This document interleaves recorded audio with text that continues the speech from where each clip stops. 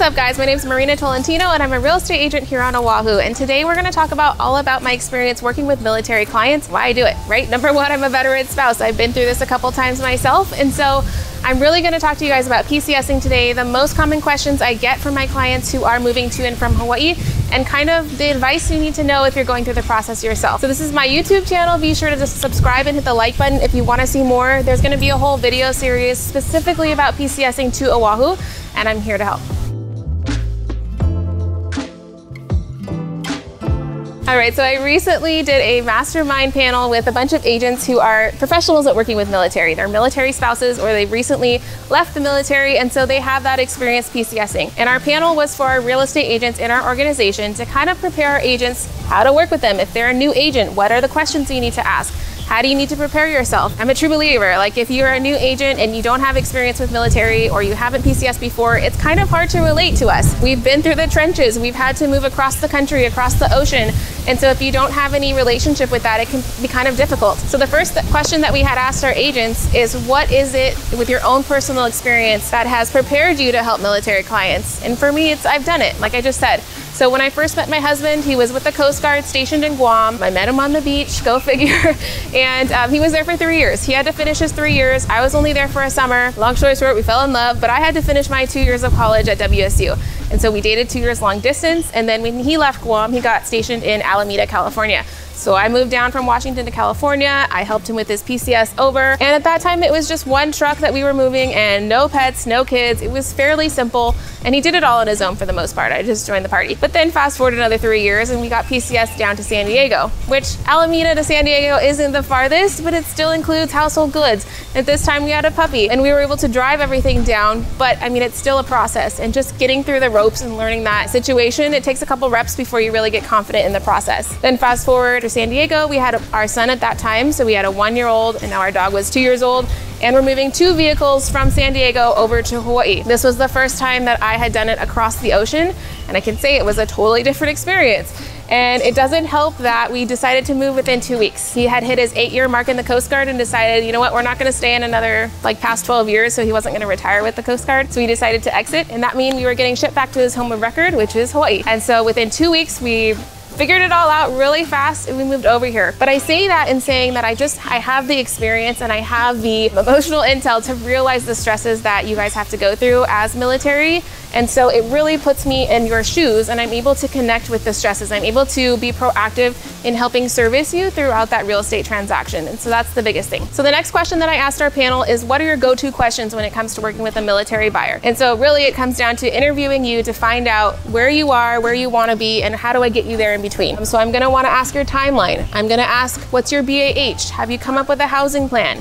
Do you have pets? Do you have vehicles you need to ship? I'm really just establishing everything that I kind of recap, but so that I can help customize your scenario to be the smoothest it can be. And so I'm wanting to know if you've been to Hawaii before, because a lot of people haven't. I'm wanting to know if you have any experience with the types of houses that we have. Are you familiar with jealousy windows? There's a couple of things really unique to Hawaii that you don't have to deal with on the mainland. And so I'm just trying to get a gauge of your experience with our island, and also just housing and renting versus buying in general. Those are the biggest questions. And then that question of working with buyers automatically led into, well, what are the questions you ask sellers, right? So let's say you've been here on Oahu for 3 years and you're ready to PCS off island. What are the questions I'm gonna ask you as a seller? Well, first of all, I need your timeline. When do you have to be off island? We're gonna try to work as soon in advance to kind of establish that timeline and reverse engineer it. We're gonna run numbers. That's really important, right? Owned it for a couple of years. You have some good equity built into it, but what's your payoff amount versus what could it potentially sell for, right? We're really trying to make sure it makes sense for you to sell and you're being able to sell profitably. Or we're looking at the rental costs, right? Like let's say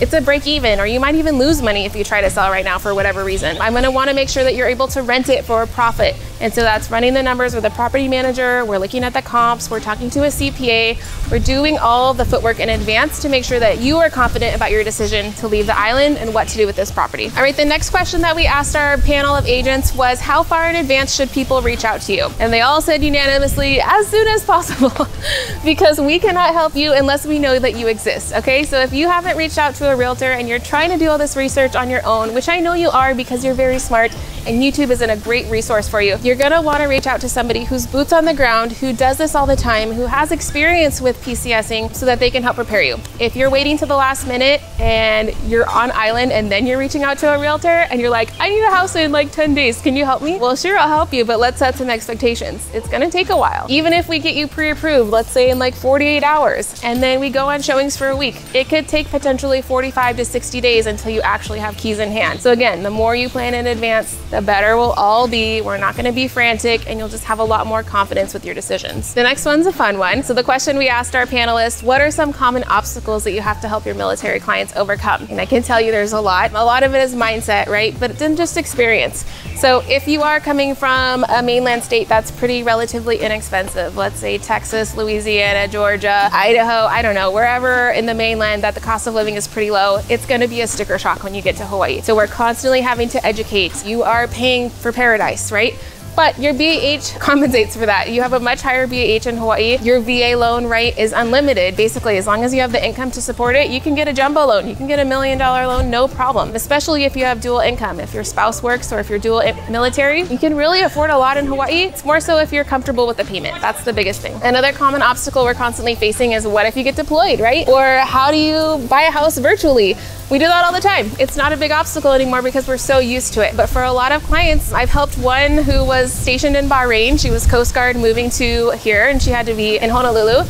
And so we did the whole process virtually. We literally Zoomed each other, did Google Drive with photo videos, and I was able to show her condos aplenty, and she could make a really good decision of what she wanted to do so that when she got here, I had keys waiting for her. I was able to say, here you go, do your 2-week quarantine, because this is the time of COVID, at the Surf Jack Hotel with your dog, you'll be set, and then we're gonna get you keys into your condo with no problem. And so that just saved so much stress on her behalf. She found a condo that she loved. It was a really smart buy for her, and she was able to do it all seamlessly from a distance, and that's the best part. So another common obstacle I'm constantly faced, and this is especially because I do the newcomers brief on base, we have a lot of single guys who say, I want to buy a house, how can I do that? And you're 22 and you're single. Well, guess what, buddy? I love you, but you're gonna be in the barracks. And so it's just, again, education and knowing like, well, your command is gonna want you to stay in the barracks because they don't trust you. You're too young and you're not financially mature enough yet to have a house. But that doesn't mean we can't educate you. We can still set you up with a rental search if for some reason the barracks are undergoing renovation, which just happened recently, where they didn't have enough rooms available. And so they're telling these guys, you need to find a rental temporarily, but then you're gonna have to move on base once the renovation's done. So there's always a few hurdles here and there that we're trying to get over, but number one, it's just knowing you have options and knowing what questions to ask. I think everybody loves the idea of using the VA home loan and getting a home, but you've got to be financially responsible to do it. So that's a big one. All right, so another hurdle that I face a lot of the time with my clients is map orientation. They're just unfamiliar with the island of Oahu in general. And so we're doing a lot of education about neighborhoods. What's cool about Oahu is we do have a military branch, or I should say base for every branch of the military. And that means 10 bases. We have a lot of bases, which means you could be stationed somewhere like sporadic throughout the island, depending where you're gonna be. But then knowing where to find a house on island is gonna be really important. A big part of my job is making sure that you have a really good quality of life, and that accounts for traffic, right? So just because we're on an island doesn't mean that it's on island time and everything is 35 miles per hour around the island with Jeep Wranglers with the roof off. We have 6-lane freeways. We have a town that has major traffic. It's actually like number 3 in the nation, I think, for traffic. When you look at New York and LA, we're up there. So for me specifically, like I live in Waianae, I live in the furthest west you can go. I know if I need to go into town, what should take 45 minutes can take 2 hours during those rush hour times. So if I need to be in town by 9 a.m., I'm either leaving at 6:30 and I'm gonna park in a parking lot and just chill for a second, or I'm gonna try to leave after. And then if I'm in town in the afternoon, I know I need to leave town by 3 p.m. at the absolute latest, and even then by 3, I'm gonna be hitting a little bit of a sticky ride home just because it's a lot of people on a little rock, okay? Another point real quick about location. So one of the biggest tips I always give to our military PCSers is that we call this investment belt. And so if we look at the map of Oahu, and hopefully my editors will throw up a fancy map right now, we've got Mililani at the very top. We're going over to Kapolei, Ewa Beach area, and then over to Pearl City, Aiea. That triangle is what we call our investment belt. And so typically anywhere within that triangle, you're gonna have a 30-minute commute or less to base. You're gonna have a lot of affordability in the sense of your BAH can actually afford you something within that zone. And hopefully there's more inventory. So that just means there's a lot of condo complexes, like 2-story walk-ups, There's a good variety of single family homes versus if you're gonna try to buy in Honolulu, you're gonna deal with a lot more traffic. It's gonna be a premium because it's a really urban center. And then if you try to go Kailua Kaneohe, it's just, you're paying a premium, right? Because it's Kailua Kaneohe, it's the views, it's the ocean, everything is just a little bit more expensive. So if you can stick to that triangle belt, you'll be a lot wiser and a lot easier time to buy and sell in that area. I think I could go a lot deeper into this whole panel mastermind session that we had with our agents. But to wrap this up, I think the last thing I wanna say is you need to have a good local VA vendor, okay? A lender, I should say, not vendor. If you are looking for a lender and you are thinking, auto default, I'll just go with USAA or Navy Federal Credit Union or Rocket Mortgage or whatever it is, realize Hawaii is a very different animal, and we are looking for people who are local. We are looking to support local, and we need Hawaii time communication. That's the biggest thing. So when I have a Navy Fed pre-approval, I already know, oh boy, communication is going to be a little bit hard. They usually tend to take longer.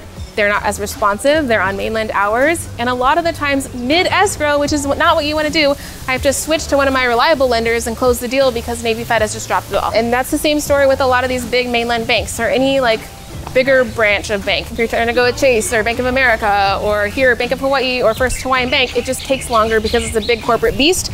Versus if you're working with someone smaller, local, reliable, I mean, we're text messaging back and forth. And really the lender is a person on your team that's like part of your Avengers, you know? Like we really need to be on one team, super communicative so that you know all about your loan, first of all. You wanna run numbers for every property that you really like. And number two, that the agent and that lender can communicate without a hitch. We can make sure the ball is rolling smoothly. I have a deal right now with a lender and I'm not gonna say names, but let's just say there's a breakdown in communication.